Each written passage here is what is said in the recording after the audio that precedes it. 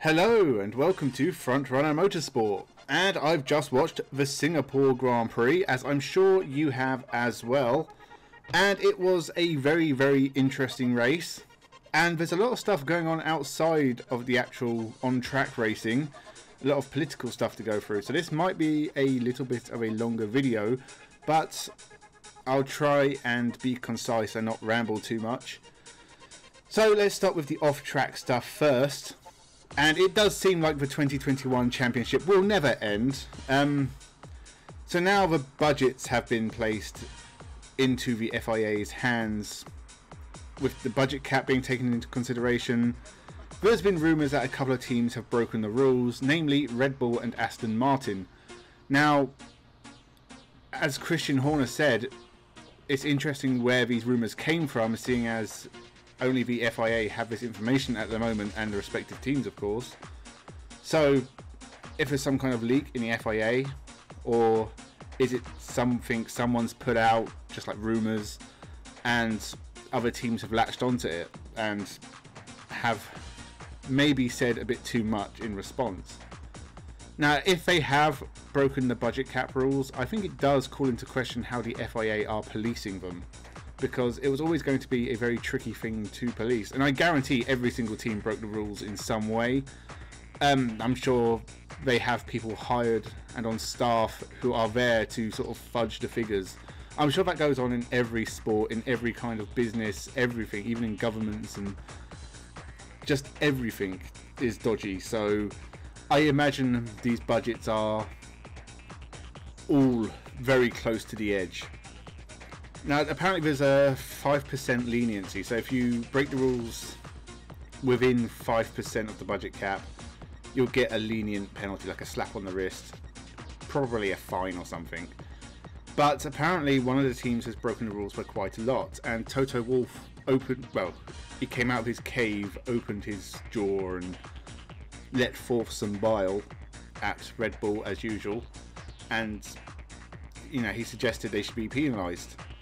Ferrari came out and said similar things, although not as direct as Toto Wolff, and I'm sure the other teams all had statements and whatnot, but the main ones were Toto Wolff and, is it Biotto for Ferrari? I forget who it was.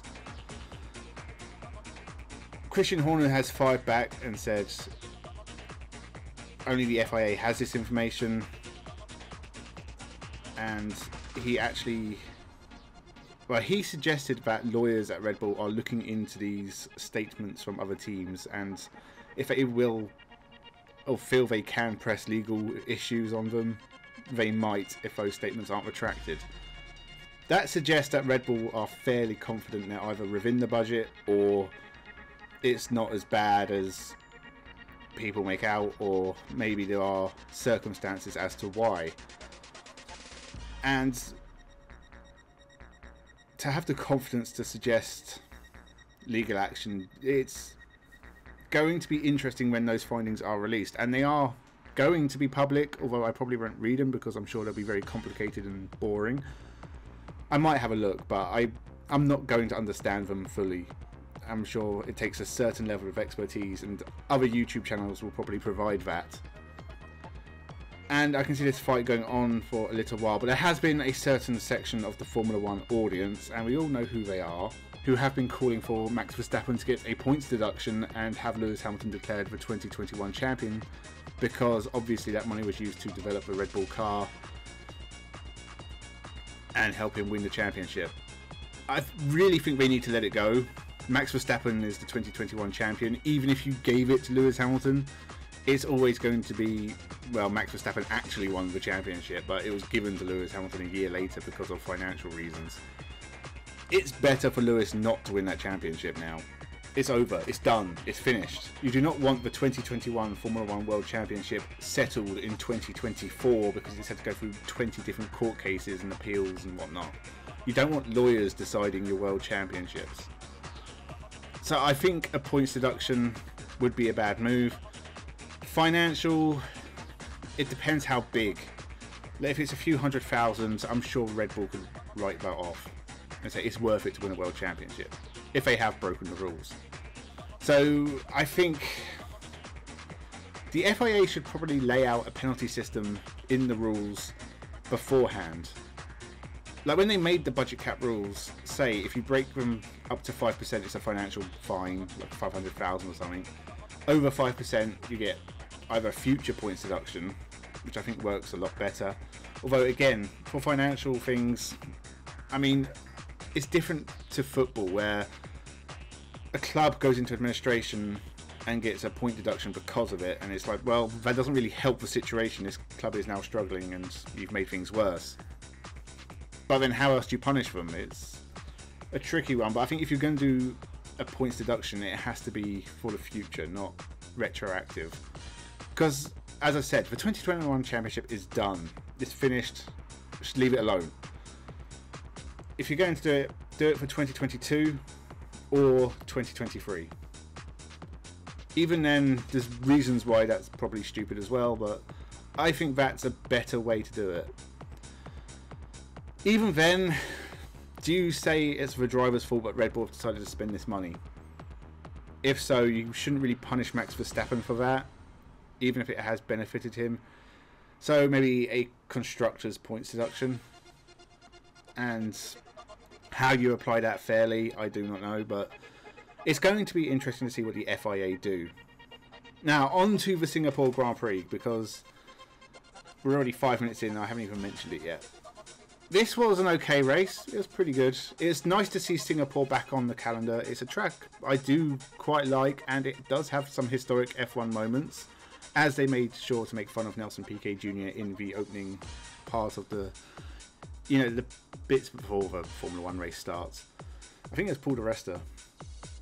Yeah. It was 14 years ago. Leave poor Nelson Piquet Jr. alone. It's happened. Stop making fun of him for it. I think I have before, but I think I've got more right to than Paul di Resta. And the race itself, I don't think there's any big shocks in qualifying apart from Max Verstappen. Whatever happened to him, he seemed to bail on 2 flying laps, but I mean, I think he could have got a front row, which would have probably benefited him in this race. There were a lot of incidents, and mostly due to the wet track, and there was a delayed start as well for an hour, which everyone moaned about, but whatever, we didn't get a full race because we had to run down to 2 hours. Nothing major happened off the start. I think Lewis Hamilton lost out to Sainz and Verstappen dropped back a few places, which he quickly made back up. The first incident was Latifi and Guan Yu Zhou. It looked like Nicholas Latifi squeezed Zhou against the wall, and he said he didn't see him, but it's yet another Nicholas Latifi incident, and this is the reason he's not going to be racing in Formula 1 next year, just because of stuff like this. Dumb mistake, ruined 2 people's races. It'd have been interesting to see what Zhou could do, because he was right at the back of the field, but a lot of cars exited this race, and a couple of cars had bad races. He's been quicker than Bottas, so I think Zhou could have got a point at this race if he had survived that early incident. After that, we saw both Alonso and Ocon retire with issues. Very, very bad day for Alpine because McLaren got some very decent points. And Alexander Albon as well had a crash. He went straight on into the barriers, lost his front wing and retired. It's a bad day for Williams. And we also saw Tsunoda crash yet again. Disappointing from him. I think he's been given a chance by AlphaTauri for a contract next year, and he needs to start paying that back, or 2023 will be his last Formula 1 season. So they were all the retirements. George Russell had a terrible race. He went on the slicks a little too early, but even before that he wasn't making progress anyway.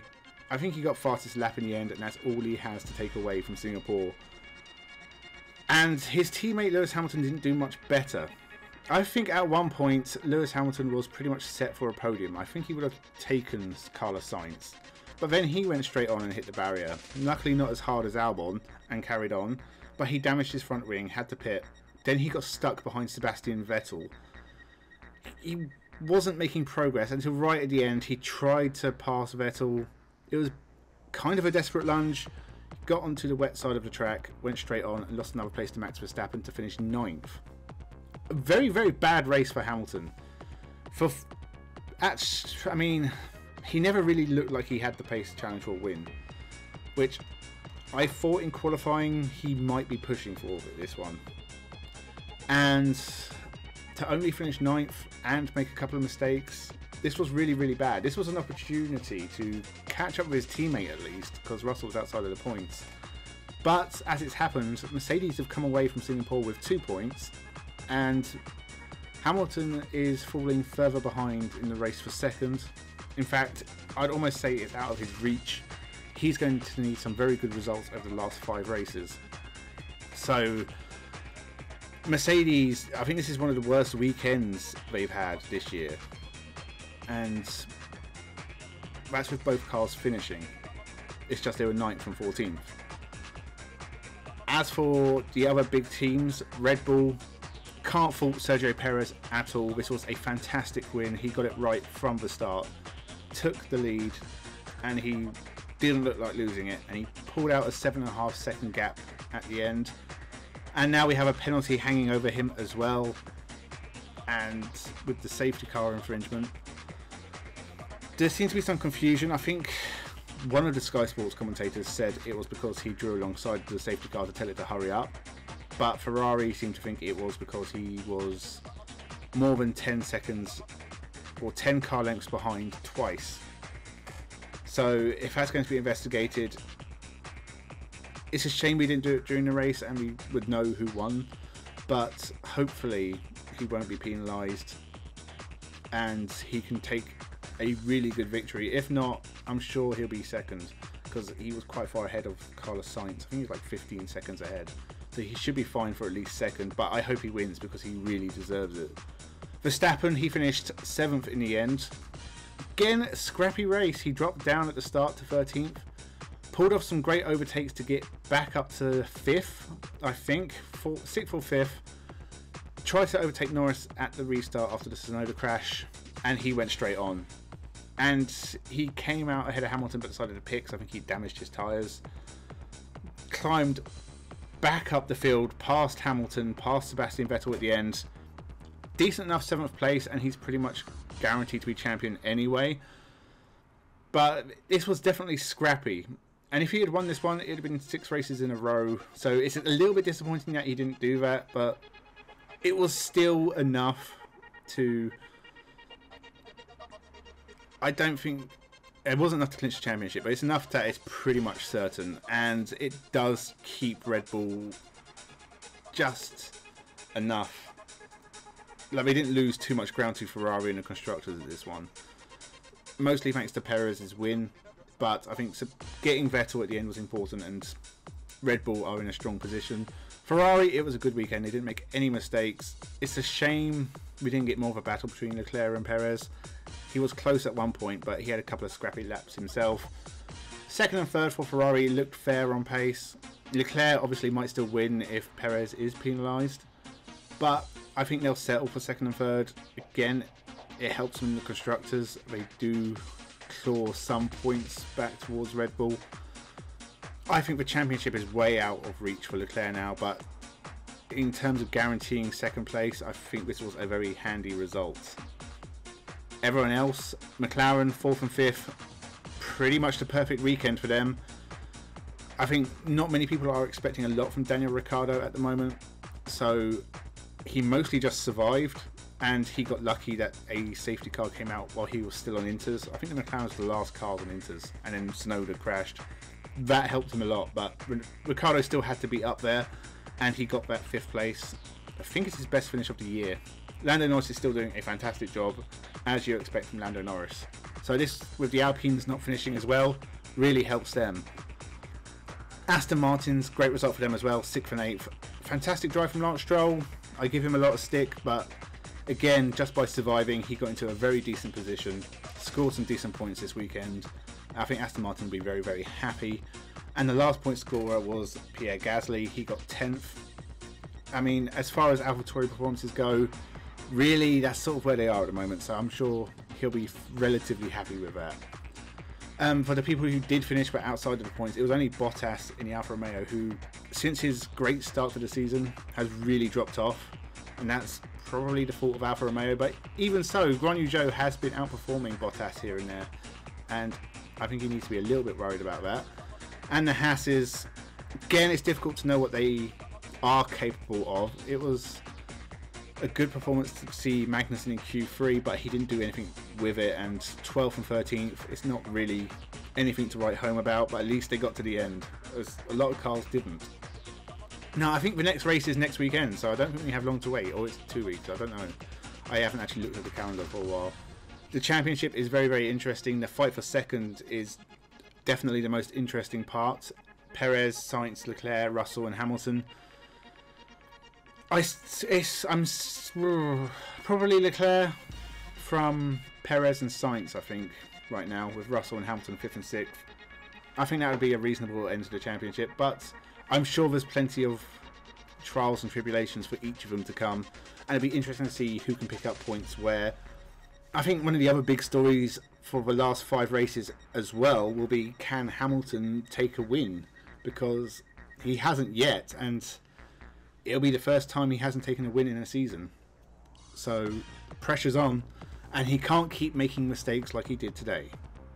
And with that, thank you for watching. Remember to subscribe and have a good one.